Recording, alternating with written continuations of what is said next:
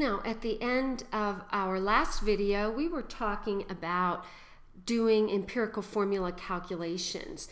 And we're going to start with one step of the process, which is determining the empirical formula. So first we'll determine an empirical formula, and then we're going to use our tools, a couple of the mathematical tools that we found in Tools of the Trade, and we're going to calculate from that experimental data the molar mass of our molecule. And if we have our empirical formula data, and then secondly we have our molar mass data, we can find the molecular formula. So that's the goal between these two, is to find the molecular formula.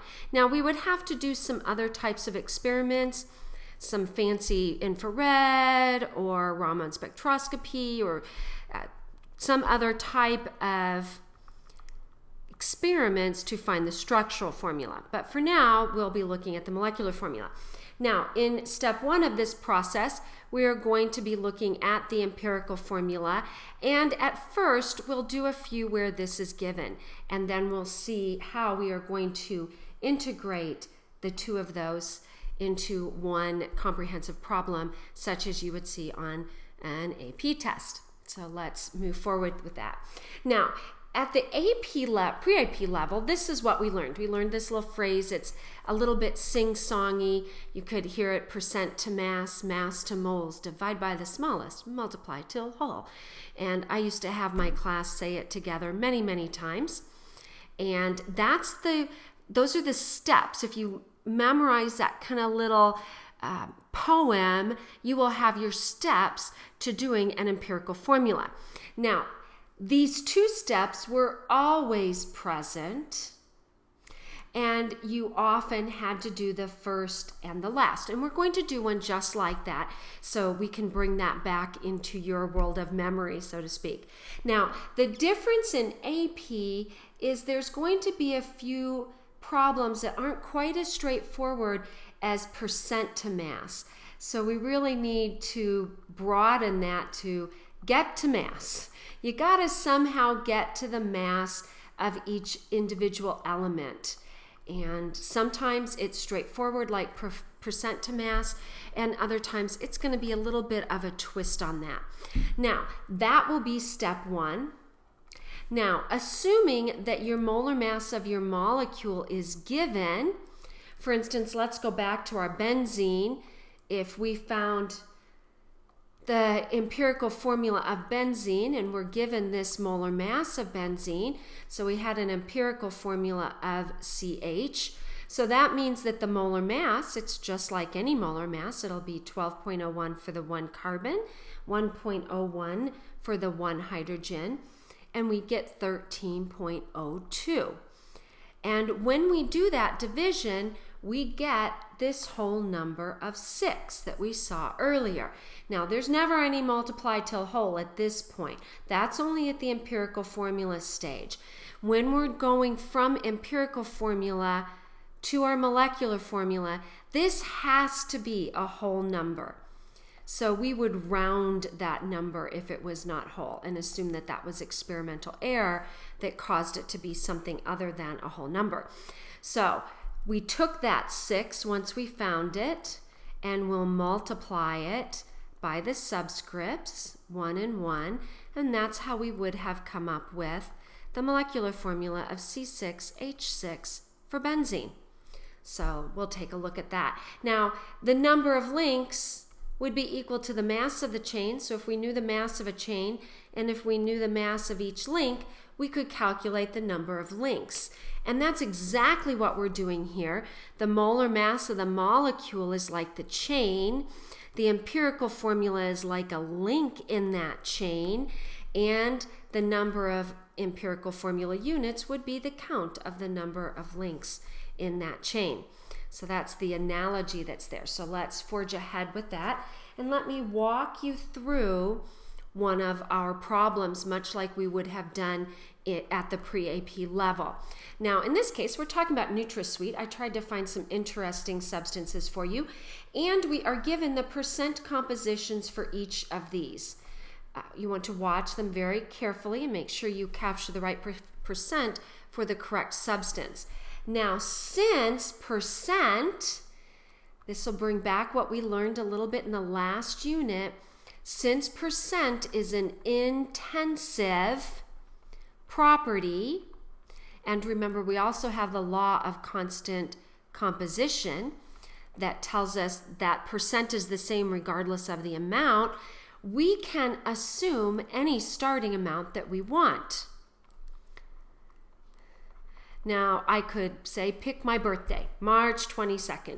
So I could assume that I have 322 grams of my substance, but then taking 57.14% of that and 6.16%, that's going to add some totally unnecessary algebra.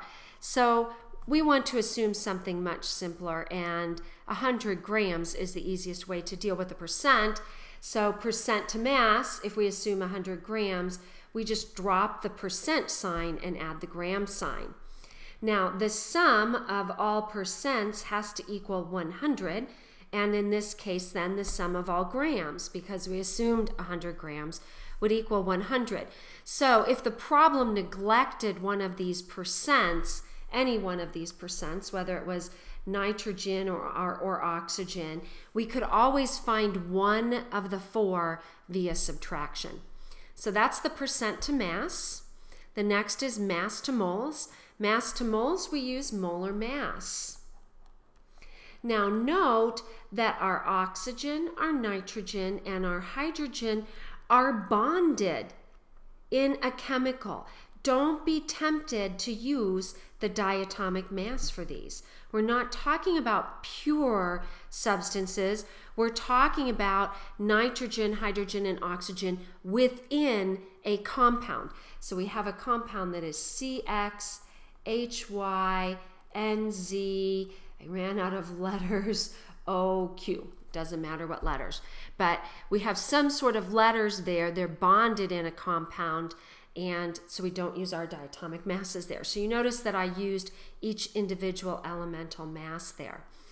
Now the next step is divide by the smallest. Now the reason we divide by the smallest is that this X, Y, and Z have to come out to being whole number ratios. We don't see formulas with fractions in them, so we need whole number ratios. Not only that, but we need whole numbers, and it has to be greater than or equal to 1, greater than or equal to 1. So if we divide by the smallest, then the smallest value when we take that ratio is going to be 1.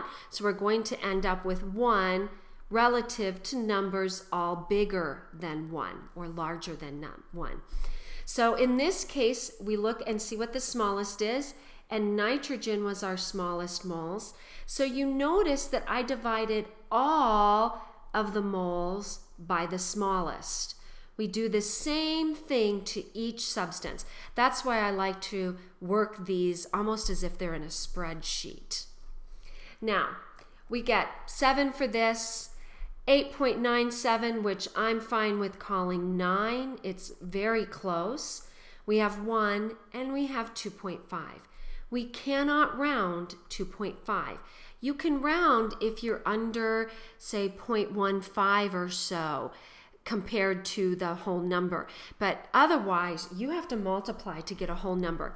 So if we had some number 0.2 or some number 0.8, what we're going to do is multiply by 4 to get that, 5 to get that to a whole number, not 4, sorry about that, 5 to get that to a whole number. If we have some number 0.25 or some number 0.75, we're going to multiply by 4. There's the 4, because that's a quarter or 3/4. If we have a third, so some number 0.33, some number 0.66, we're going to multiply by 3. And if we have a half, we're going to multiply by 2. That's what it will take to get it to a whole number. So I have to multiply this one by 2 to make a whole number. But I won't hold my appropriate ratio of moles unless I multiply them all by 2. So that's why I multiplied every one by 2. You shouldn't have a situation where one is multiplied by 3 and the other has to be multiplied by 2. I've seen it on occasion. I doubt you'll run into it. But if you do, if you have to have one that you multiply by 3 and one that you multiply by 2, what you would do is multiply by 6. I sincerely doubt you'll come across that. They're much more straightforward than that. So now, what is our empirical formula?